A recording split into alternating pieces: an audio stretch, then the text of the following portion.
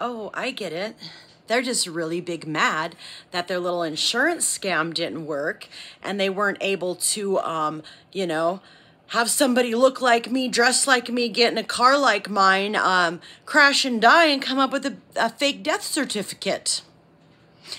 Why exactly am I being charged $1,700 for an insurance policy that I've been trying to cancel for 3 months? Left messages on ALLSTATE's phone, sent text messages to the agent.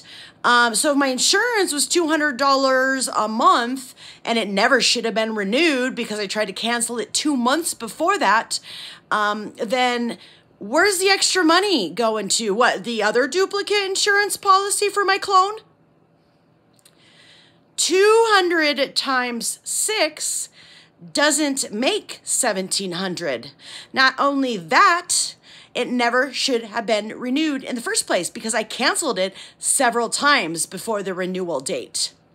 Either that agent, his assistant, or ALLSTATE needs to be federally investigated.